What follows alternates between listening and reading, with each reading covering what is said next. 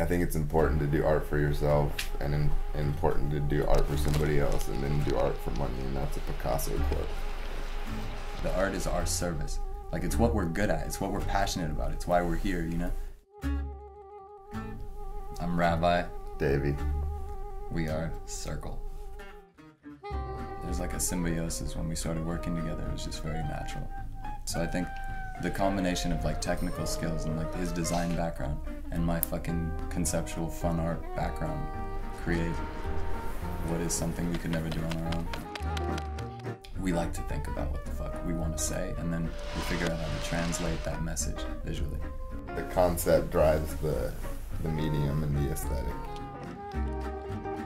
We all fucking did a bunch of crazy shit and ended up coming back together, and it was like, oh, it all came full circle. And the why is weird because it's all about you. It's not an I thing, it's you. I think people interpret the work depending on what the work is. I think it's a delicate balance of trying to provide something for people that they can accept. It's not a distant galaxy, you know?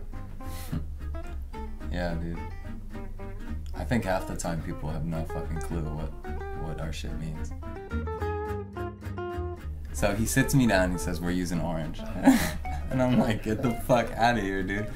And he knows that I hate orange. Like over our relationship, he knows how much I hate the color orange.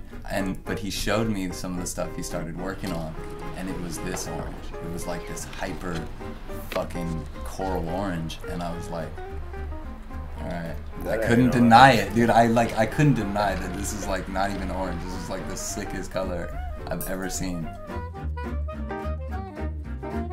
This mural was the second mural in a new style, which we have created, and it's just based on a reaction to what's already seen in the world.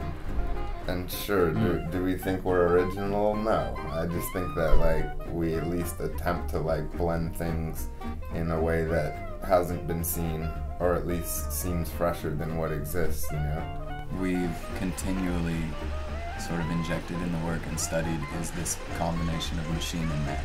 You know, this new world, the technology is so much of an ingredient in the way an artist creates, and how amazing it can be, and how also, you know, artificial some things can look. So it's this idea of marrying the two and finding a beautiful balance within that duality.